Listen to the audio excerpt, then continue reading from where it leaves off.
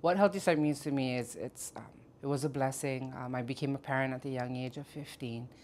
Healthy Start was there with me from the very beginning until my child made 5. Back then, the original Healthy Start, it was from a 0 to 5 program.